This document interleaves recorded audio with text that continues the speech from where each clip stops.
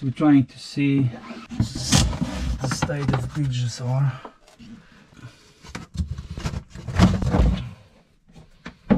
Oh god.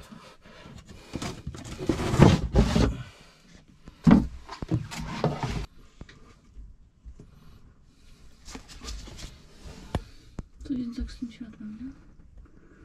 it looks pretty bad. I don't know if you can see. There's a lot of gunk there.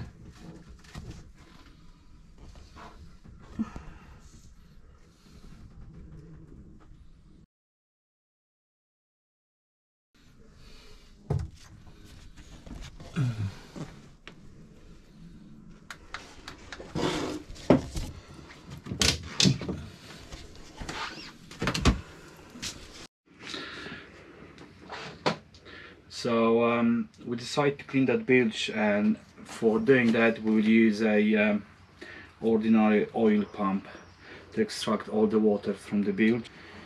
I'll try to disconnect the pump and clean the pump as well. So we're trying to get rid of the smell on the boat, and we think that the bilges is one of the reasons why it's smelling so bad. Okay, let's do it.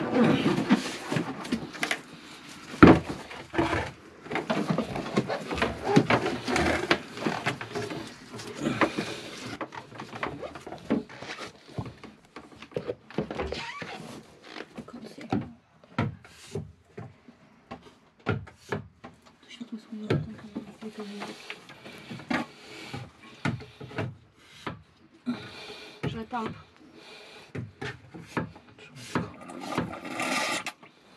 Oh.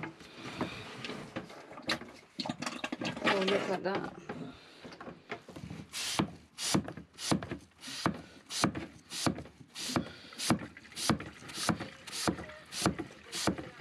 Oh my god, it smells like diesel, doesn't it? Yeah, it is. I think it's oil. It's oil.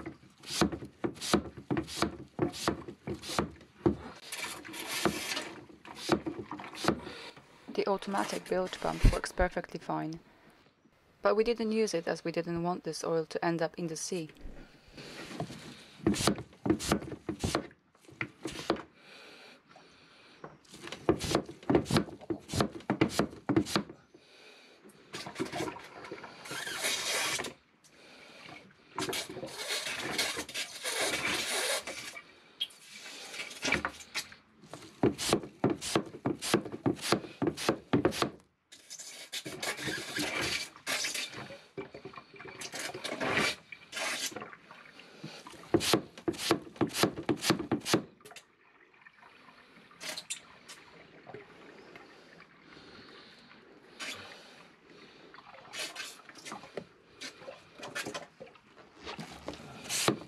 Still plenty. I don't know if you can see.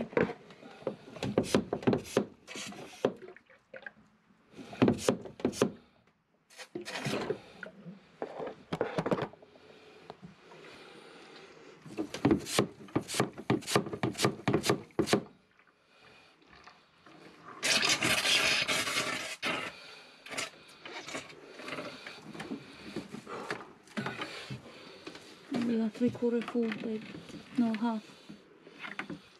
So far it's like 3 liters. Oh my god. Most of it is a oil from the engine, I think.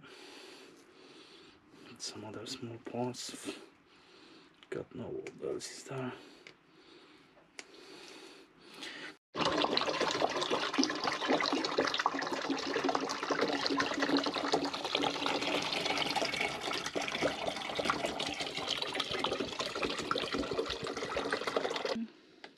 And it's full. It's 8 liters there, and there's still more to go from the bilge.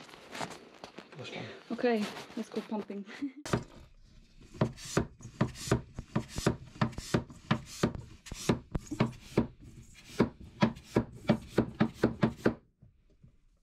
It's all oil.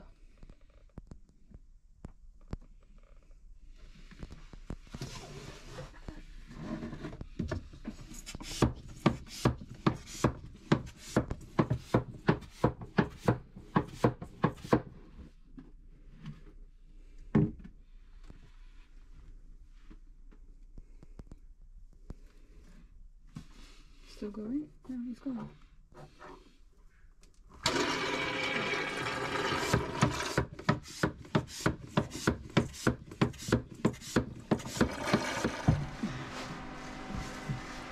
Okay, so we found even more oil under the engine. Our engine is a Perkins 75 and the model is 4236. These engines are known for use in agriculture, specifically in tractors, but then later they found their use in the marine industry. They're very durable, very reliable when they are taken care of, and some people say that they can last forever, but we will see. This one is, I think, the original one, so since the boat was built in 1981. We spoke to several experts. One of the engineers who actually worked with these engines and has a lifetime experience has told us that, well, it's not an issue, that it's quite typical for these engines to leak a little bit of oil. And he said that if it doesn't leak oil, there's probably no oil in it. So that's an issue. So yeah, once we extracted all of it, all in all, we had about 3 canisters of 20 liters each, and also a couple or several plastic bottles. So there was quite a lot of it. It wasn't all pure oil. We had to dilute it because it was so thick, it was very difficult to extract. So now that we have all this oil, we have to dispose of it somehow. We initially went to the marina office and asked if they have such facilities, but unfortunately they don't. But we found a local company that will come and collect it and dispose of it safely for a small fee. Well, exactly £40. So that's a good deal. Ziggy dismantled the table to remove all the soles, and we got down to more scrubbing.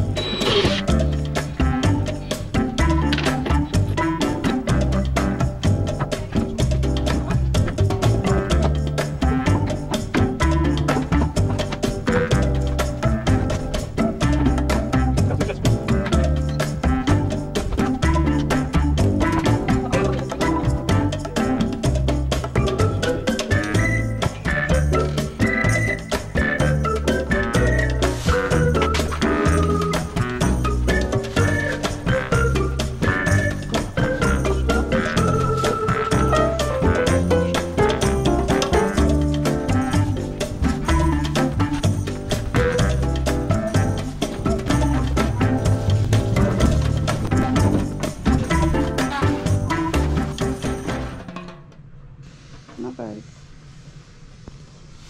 Ready to place it? Yeah, put it back, it's all clean, nice and clean. Not too bad.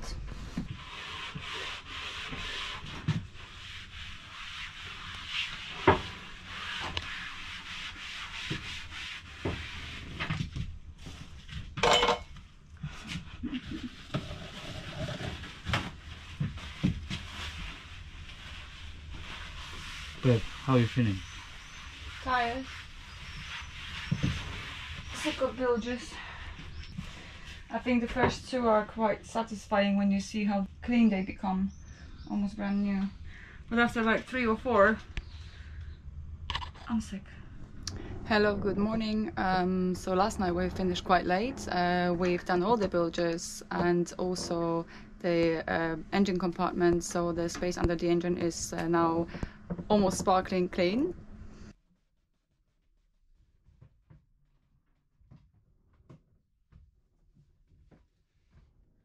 Now we would like to do some more cleaning upstairs. We then moved up into the cockpit and the deck, which was covered in grime and reddish dust from the Sahara. I cleaned the cockpit locker where our dinghy is stored.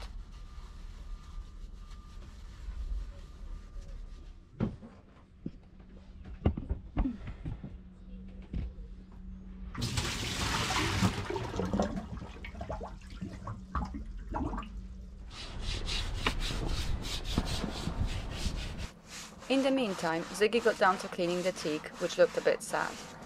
We used Starbright teak cleaner and it worked wonders.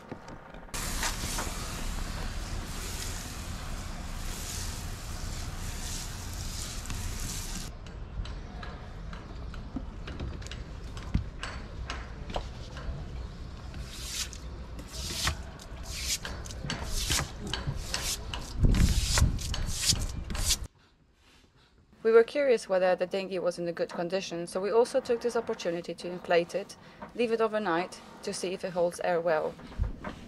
Luckily it did.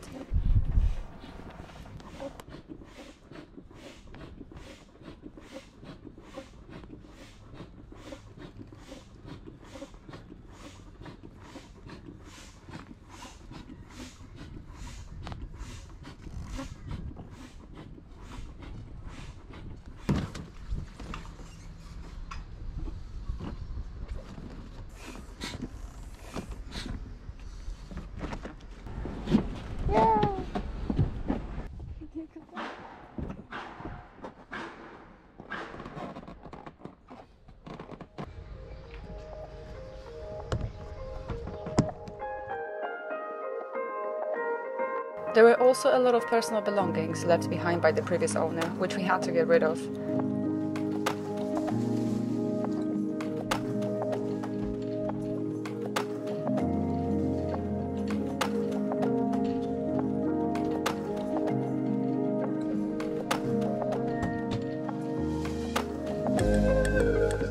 So it took several days to go through it and clear out what we didn't need.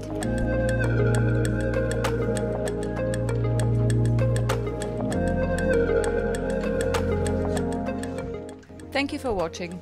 Please hit the thumbs up as it really helps our channel. See you next time.